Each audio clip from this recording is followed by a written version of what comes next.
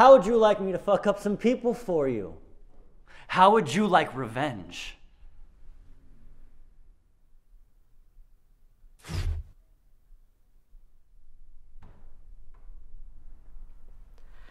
You want me to sell you my soul? Astute, very astute. I said no. Yes, but you see, the thing is, no one says no. I did.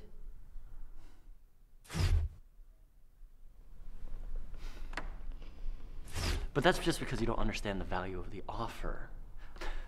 I don't mean to boast, but I've only been doing this a few hundred years, and I recently just got promoted. And you know what? The key to my success is authenticity. My offer is authentic. It's detailed and it's authentic. And people are statistically authentically happy when they work with me. How experienced are you? Would you like to hear some of my favorite punishments? Can I stop you? Okay, great. Here we go. Pox on the cows. Pox on the hens. Pox on the baby. What about wholesale slaughter?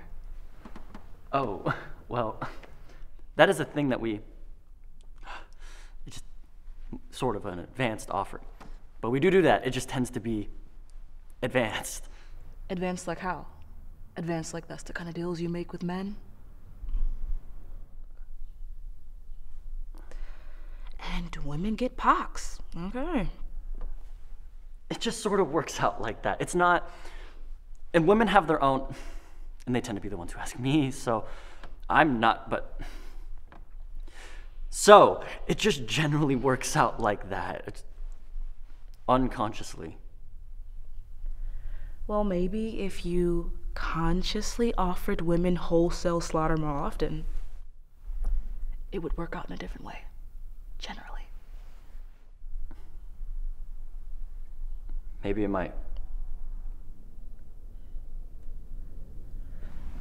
Well, are you done with your pitch? Well, I guess not, because you didn't like it. I didn't say I didn't like it. Just said it was trivial, and I asked for a less trivial version. Would you like to hear my less trivial version? Would you like to deliver your less trivial version? I wouldn't mind the opportunity. Okay, you're on. Okay.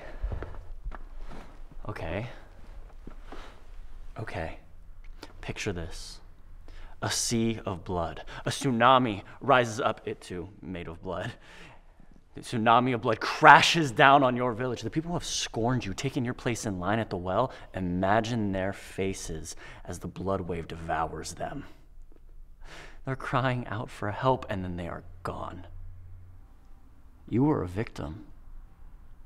You were helpless in the face of their cruelty. Now you are revenged.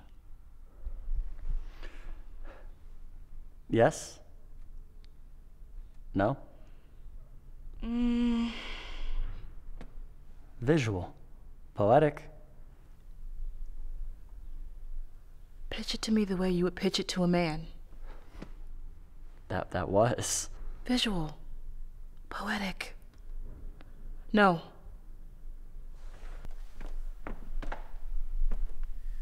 You'd appeal to a different sense of self, wouldn't you?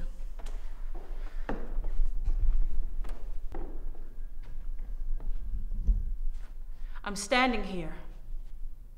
I am Sir Arthur. I run this town.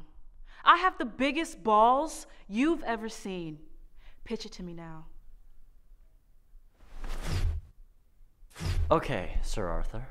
It's nice to meet you. I've heard a lot about you. Get to the point. The point, Sir Arthur, is that I have something that you've always wanted. The power to destroy. Now, you may see yourself as a man who builds, but trust me, there's nothing so fully entwined with creation than the act of destruction. And power, sir, is what I bring to the table. That was different.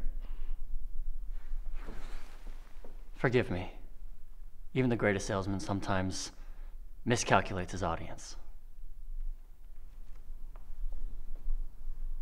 Is that what happened, do you think? Did you miscalculate me? I think everybody does. And they do it all the time. But I won't make that mistake again.